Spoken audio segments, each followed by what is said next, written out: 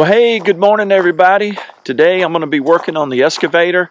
While I'm in the summertime, I've got an area that stays really bad in the winter with a lot of water running through it. So I'm going to work on doing a ditch to fix it where the water will run through and not get everything else so muddy. So come on, guys, let's go get busy.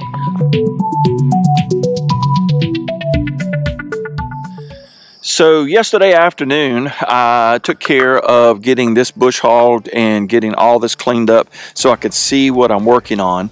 And if you look up, all of the water that comes out of the upper pastures works its way down. And let me show you up here where the big problem happens. So as you can see, it's a small ditch, but it's a ditch. And the water runs through this, even though it's got all the weeds in it, it still runs through this pretty well. But right up in here, it's like the ditch stops and this is all flat. And so what happens is as this water comes down, it just kind of hits like a little wall and it goes everywhere. And all of this right here just turns into a great big swamp. So what I want to do is I want to drop this down, and I also want to V it to where we can take all of this water, bring it to a point that it'll hit the ditch and work its way on out.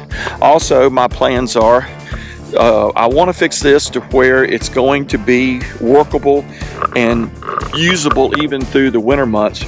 So with funneling this water, hopefully this will all stay much drier, and in the winter we'll be able to use this. So I'm also, won't do it today, but I'm gonna dig and prep for it to get a pipe and put here and then build this up so it'll be so easy to come here and go straight across over to here and kind of stay on high ground and stay out of the mud. So anyway, guys, get ready to get on the excavator. Before I get started, I got a huge favor to ask. Guys, I hate to ask, but with the way YouTube is working nowadays, if you don't hit the like, the videos just stop. It's just the way the algorithms are working today. So guys, if you could do me a huge favor, if nothing else, please snap that or smack that like for me. I don't ask, so I don't even say it right. Sorry about that. But anyway, if you will, please hit the like. I sure would appreciate it. Well, guys, you know me. I'm gonna jump in the excavator. Let's go get busy.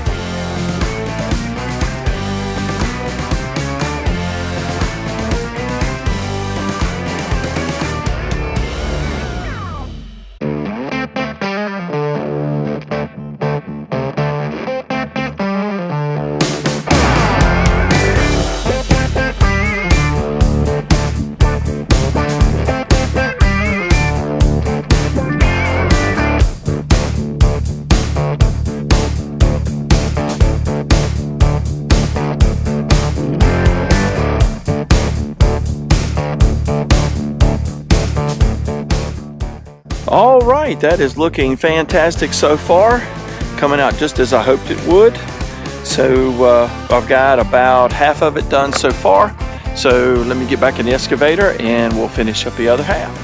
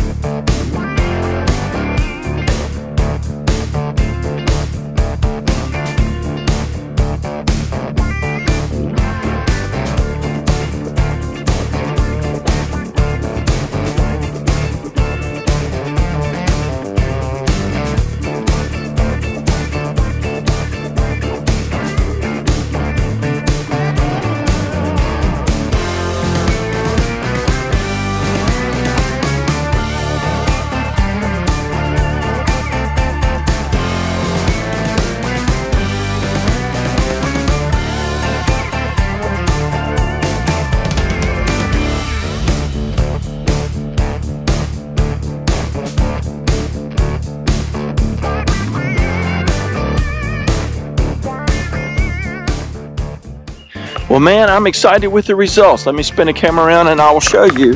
So I got all of the creek dug down, and this area direct across from my shed I think is going to be the perfect spot. So I will here very shortly, as soon as I can get to town, go get a big, probably 24-inch corrugated pipe, probably thinking 12 to 14 foot long. I will set this here, backfill over top of it, and then do gravel. And then up here, boy, this spot up here almost got me today. I learned a lot, and I'm so blessed the guy that I bought this from. He's got years and years experience, and so I called him and told him what had happened. But as you guys know, I've said this in the last couple of my videos, this is kind of like a very swampy area. It's very soft, and with the reach on my boom, I thought I would be easily go into it so I could reach the other side, because as you can see, I flared this out. I want to catch all the water coming down and funnel it in to the ditch. And so I went over into what I knew was soft to grab and then pull, as you saw. And I thought, sure as the world, it would be no problem for me if I started spinning with the tracks, that I could use the bucket and push myself back. And boy, I learned that don't work. So I was very fortunate that I was able to drive all the way to the other side and I got out. But after talking to Dean, what I should have done, and I don't know why I didn't think of it, is I should have obviously just spun a 180 on the cab. And one thing I learned today is they don't have a lot of power pushing, but they obviously have all their power pulling. And so what I should have done is, when I started spinning the tracks, I should have spun a 180, put the bucket, put the teeth in the ground, lifted up, and then just pulled myself out. So lesson learned today. I mean, I've driven an excavator some, but I'm not an real heavy-ended experienced on this, so I'm still learning. If you noticed in the video, I'm slow. Right now, I'm just focusing on being smooth, and so it's a learning experience, but I'm having fun doing it, learning a whole nother skill set to be able to drive this thing and operate it, and I'm getting a lot of great projects done. So guys, remember here at Project Next One, there's always one more. Got a lot more projects coming. The list is endless, as you guys can see. One thing I will do is I will include here on the end screens the video that I did prior to this, which was getting all of this field back in shape using the bush hog and with the rotary cutter, and getting all this down. This was really had gone way too long. That's a cool video as well, so hope you'll check that out. And for now, guys, I will catch you on the next one. So you guys stay safe, take care, and I'll see you soon.